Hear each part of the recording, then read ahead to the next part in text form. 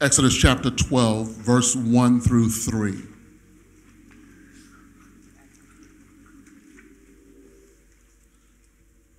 Now the Lord spoke to Moses and Aaron in the land of Egypt, saying, this month, everybody say this month, shall be your beginning.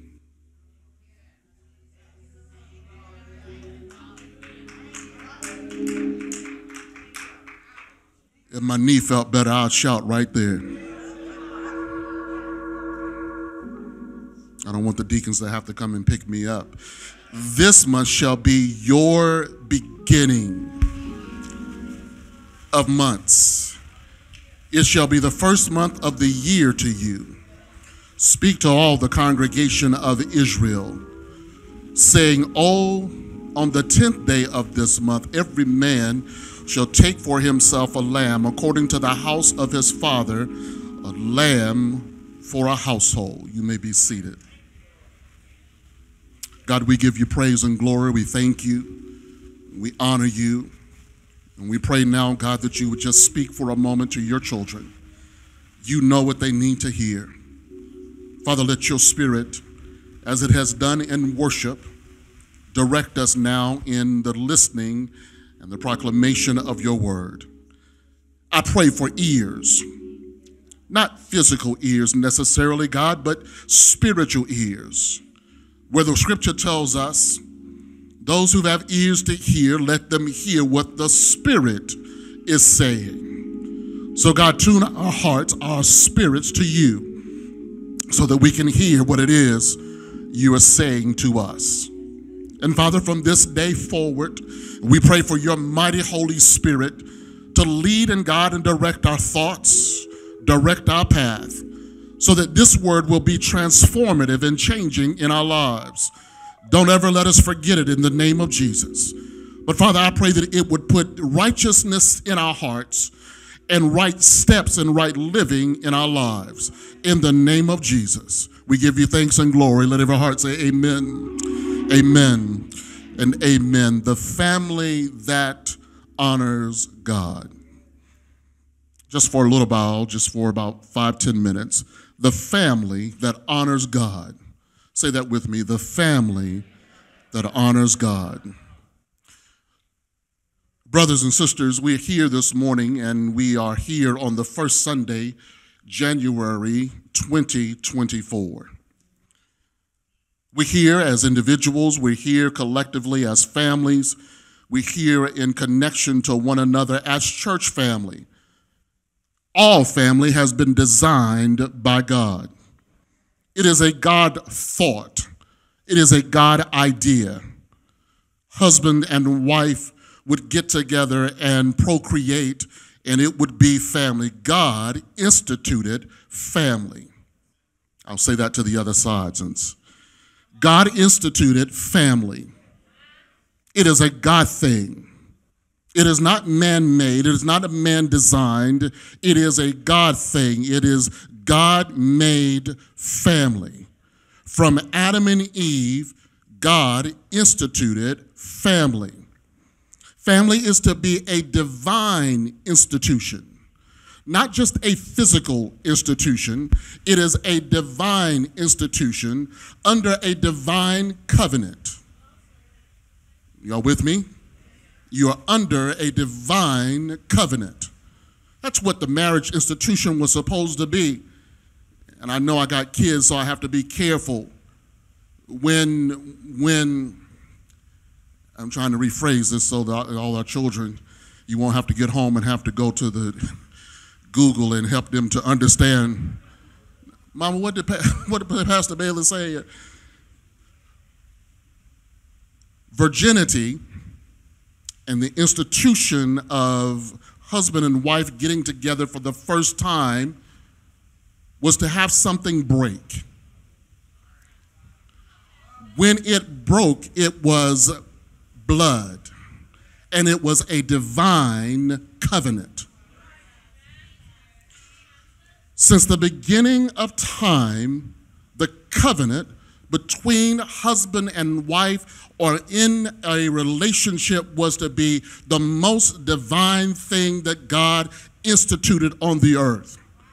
Before you check me, before there ever was a church, before Jesus ever hung on the cross, there was a family in place. Families are a microcosm of the church. If you know how to live right in your family, you'll have no problem living right in the church.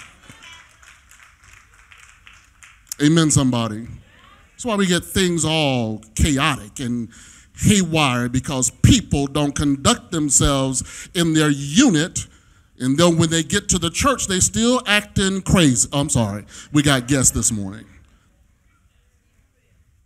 So this morning is to talk to you about this divine covenant. Exodus is, you remember, Bible students, about the exiting of the children of Israel from captivity in Egypt. If you don't shout over anything else this morning, shout over what we're about to do, because it is a supreme God with all authority in heaven and in earth, saying, I don't care what's holding you, I don't care who's holding you, I got all the power to deliver you out of your situation. Can I get about 3 people? Did you hear what I said? I don't care who's holding you. I don't care what institution is trying to hold you. In God's timing, you will be delivered. Stop talking about I'm under a generational curse. Oh, that's just the way things are. Oh, it's in my DNA. When you gave your life to Jesus Christ, he broke curses. He broke DNA. You under a new covenant with him. And he is a deliverer. Say that with me. Number 1, he is a deliverer. So this morning, whatever you're going through and whatever you've been through in 2023, if it held you captive, you ought to tell somebody and tell the Lord, I'm believing in you that you're breaking anything that held me back in 2023. I'm free in 2024. Can I get about 3 people? Yeah, I'm just declare that. Say, I'm free. I'm free. The Bible tells me who the Son sets free is shown up free. Not just free indeed, but shown up. Like our grandmothers and our grandfathers used to say, they shown up free. So he is a deliverer. So the exiting from this tyrannical Pharaoh who said, I'm not going to let him go, had to one day bow. Did y'all hear what the Holy Spirit said? Every knee shall bow. Every tongue gonna confess. What? That Jesus is Lord. And if God said let him go, you got to be let go. And can I just go ahead and decree and declare to you this morning that you are free? Lord have mercy. Let me say something. This is not in. Let me just tell y'all something. Can I tell you something? This on me. This ain't on you. Some people get comfortable in their bondage. Tell your neighbor, say, don't get comfortable in your bondage. You hear it from the Egyptians from time to time. Let us go back to Egypt. We had it better in Egypt. Don't look back. Don't turn into a pillar of salt this morning because you are so caught up in the past that you are lusting after the past and you're craving for the past that you miss the thing that God wants to do for you in the future. Amen, somebody? So that the covenant of this divine institution of marriage, before there ever was the institution of the church, Jesus says, upon this rock I will build my church, and the gates of hell shall not prevail. Before Jesus made that statement in his carnate, he was already working to free us from whatever would hold us. And this, when he starts talking about, he says, Moses and Aaron in the land of Egypt, come out, tell somebody, come out of Egypt. Don't get comfortable in Egypt. Egypt ain't made for, I'll talk to the other side. You ain't made for Egypt. I wish I had time, I'll break that down. You ain't made for toxicity. You're not made for addictions. Can I get a witness in the house? You're not made for toxicity or addictions or that person that you just can't get enough of and they're just as toxic as they can be, so it makes you feel like, oh, the only thing I can do is live in an area of toxicity. Tell the devil is a lie. Egypt, don't get comfortable in it, because God says this shall be their beginning months. Tell them, somebody, say, this is new beginnings for you. I got to hurry, but listen.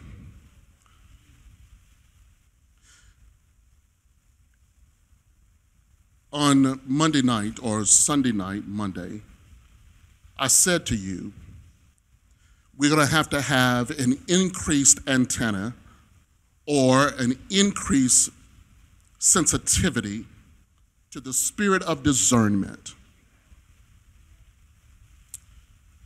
Because the things that we're seeing in our society, the things that are coming our way, we need to have divine sensitivity to things changing, to have the spirit of discernment, because things will shift in your life.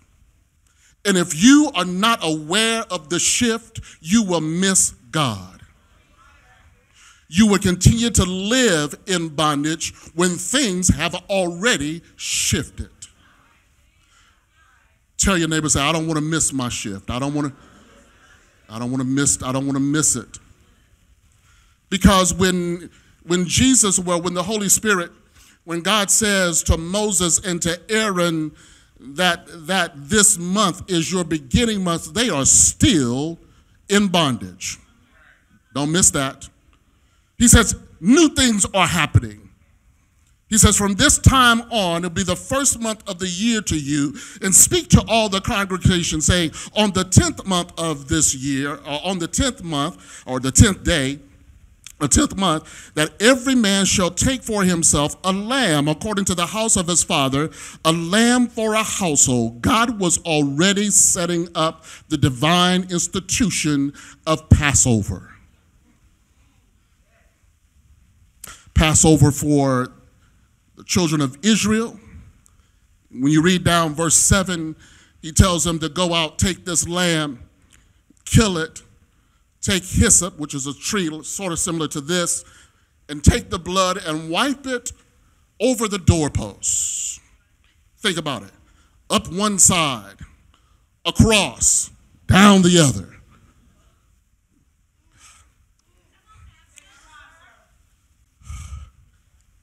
Dip it in the blood.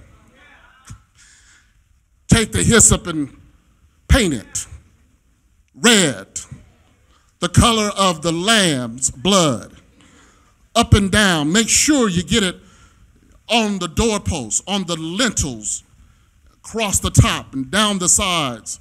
He says to be sure that when destruction comes and everybody else, anybody else that don't have the sign of the blood, because I'm going to send somebody, angelic forces, that if they don't see the blood, calamity is on the way.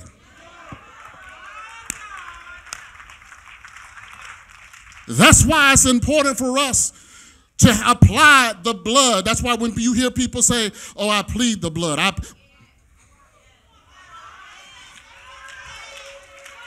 I plead the blood of Jesus. All they're doing is saying, God, see the blood. Can I get about 3 people? All he is saying, all we are saying is, God, we're under the covenant of your son's blood. And if you see the blood, Satan got to step back. When you keep reading chapter 12, it just tells us that Satan can't go past the blood. I don't care what America does. I don't care what Republicans or Democrats do. You and I, when we got saved,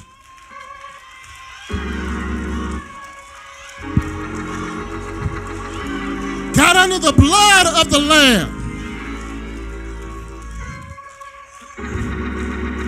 Oh, yeah. Father, forgive me of my... In the spiritual realm, all they see is blood. They look at you, don't think they see you, that they see the blood, because if they just saw you, the enemy would have his way. But because he sees over the heart, the circumcision of our heart, he says, I gotta back up. Don't make me preach. Do y'all understand? You are under a blood covenant. I gotta hurry. So every first Sunday, that's why I implore you, I beg you, please don't miss a first Sunday, because it reminds you of that is over your life. Can I get a witness? It reminds you of, I'm in the covenant with Jesus. The lamb in the Old Testament, then in the New Testament, Jesus is that lamb without spot or wrinkle. The Bible says everything we do is as filthy rags. But because of the grace of God and the mercy of God, he looks beyond the filthiness and says, I see blood. I see blood. I see covering. But so this morning, your family, you need to realize that's the blood is so strong.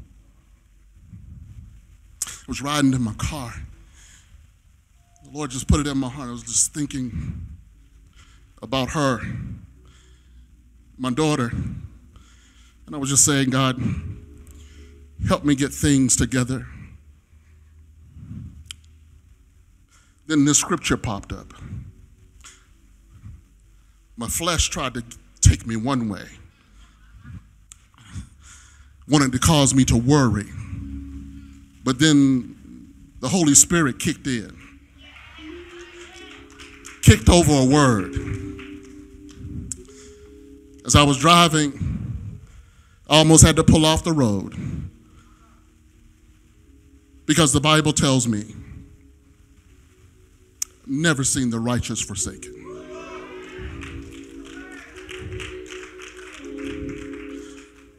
Nor your children, nor your children's children. That's what seed means. Never ever seen the righteous forsaken, nor his seed. Children, grandchildren, never seen them forsaken, nor breaking bread. Because this institution of family is so important to God that he says, I'm not going to violate it with you. And because I love you so much, I'm going to put them under the covenant. I'm going to make sure that they are taken care of. Can I get a witness in the house? Stop worrying about bad kids. Get them under the blood. Amen, somebody. So stop worrying about children that go wayward. If you trained them up right, the Bible says he's married to them. He won't let them go. Amen, somebody? God's going to take care of him, because why? We're under covenant with him. This family institution, this divine institution is so important to God that before we ever instituted and was thanking God in communion in the church, the very first communion was in a house, in the houses of all the people. So when we were sequestered at home during the pandemic, and we said, make sure you have your elements, it should not have been strange to you, because you should recognize that the first, you see it here, when you read chapter 12, that they were in houses having communion together. This should not be foreign to you this morning. What do you mean by this family community? It's right here laid out for us. And then when we get over to the New Testament, and it starts telling us about Jesus telling the disciples to go and get the Passover prepared. It's been going on for centuries. And now, he says, it's going to come to the church, to the body of Christ, that we get together and do it together as a family. We should have understood that God was referencing what he did in the first chapter 12 of Exodus. Now he's bringing it up, updating it for us in the New Testament, that we are under the blood. The same covenant and the same blessings that came upon the Israelites because of their covenant connection with God is now with us. That's why he tells Abraham, Abraham, look up. Abraham, look down. As plentiful as the stars and as numerous as the sand, so shall your descendants be. You and I are spiritually one of those descendants. Because of what? The blood. So when we take communion this morning in your family unit, I want you to think about this. Every family has an assignment. Every family is a unit designed by God. There's something you should be doing specifically in your life, in your family's lives, that should bring you together. So this morning, I want you to realize that as you take communion in your family, if you don't know the direction, say, God, give me the direction. If you know the direction, God, help us with the direction. Bring us the blessings. Let the blessings come upon us that you have designed for us so that we may live in agreement with what you have ordained in heaven for this unit. I know, as I look across this audience, these people, they get on our nerves sometimes. Did y'all catch what I just said and did? They can work our nerves. And sometimes, especially in our family. Amen? God gave you that family.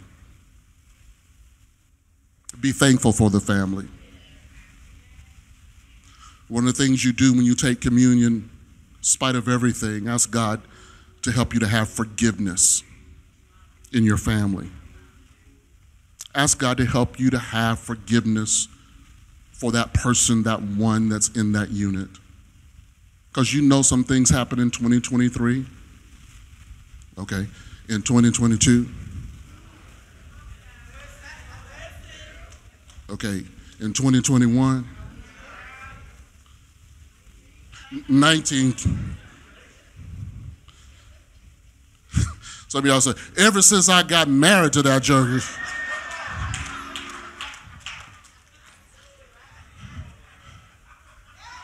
Some of us can't move forward today because we missed the moment, the shifting that should have taken place, but we missed it.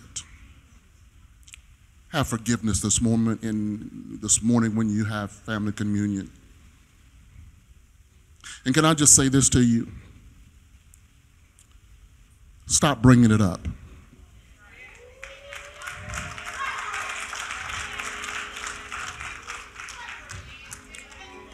Stop. I call it cyclical thinking. That every time you turn around, you remember when. Get rid of your you remember when spirit. Stop doing what God says he would never do to us. He said, I will throw your sins. Where's east? Wherever east is. As far as the east is from the west. Sometimes we need to have our own. Okay, if your arm ain't that strong, he says, I'll put him in the sea of forgetfulness. We need to learn to forgive and to stop bringing it up. Stop rehearsing. Stop living in Egypt and having somebody else want to live in Egypt because you didn't get over your issues. Ask God this morning to break that, to break those things that continue to cause you harm, bad thoughts. Y'all ain't never had a, y'all ain't never, right down to the white meat, y'all ain't never,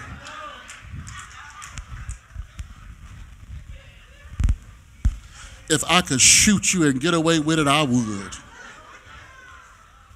We have those kind of moments. Make sure they are fleeting. Make sure they're just a moment. Ask God for forgiveness. What he has given to you, give to somebody else, and especially in your family. Number one, ask God for the blessing, for direction. God, now what is this family supposed to be doing? Number two, ask God for forgiveness. When you get forgiveness and you're living clear, God, send the blessings upon this family. All the things that you want to happen for us, because sometimes your blessings are caught up and hung up because you are caught up and hung up. If you learn to release stuff, stop bringing it up, stop reliving it, stop living in Egypt and say, I've been delivered.